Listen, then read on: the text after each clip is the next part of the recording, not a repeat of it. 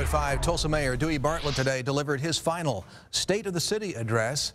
As we take a live look in Tulsa, Mayor Bartlett announced a professional goal that would take him beyond the city limits. He's interested in becoming the Secretary of Transportation in the Trump administration.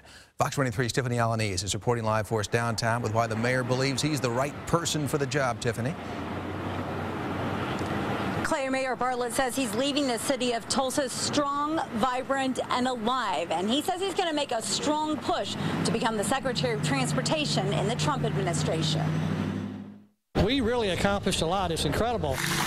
As the city of Tulsa's 39th mayor, Dewey Bartlett says Tulsa is on track to grow economically and citywide. He says his 7 years of experience have brought him to what he hopes is the next step in his career. I strongly believe that having the mayor's experience that I've had would continue the experience that the current Secretary of Transportation, who is also a former mayor, has provided. Bartlett says mayors have a lot of involvement in decision-making of the Department of Transportation, whether it involves streets, airports, buses, any mode of transportation. We've been very involved with that, and so I think that the country would be well served by my being the new Secretary of Transportation for the United States. While Bartlett angles for the national position, he says Tulsa's next mayor, G.T. Bynum, will take over the great responsibility of making smart and sometimes difficult decisions for Tulsa.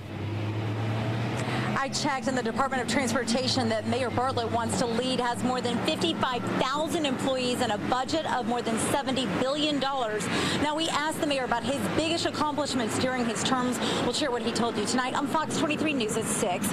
Reporting live in downtown Tulsa, covering news that matters. I'm Tiffany Alaniz, Fox 23 News.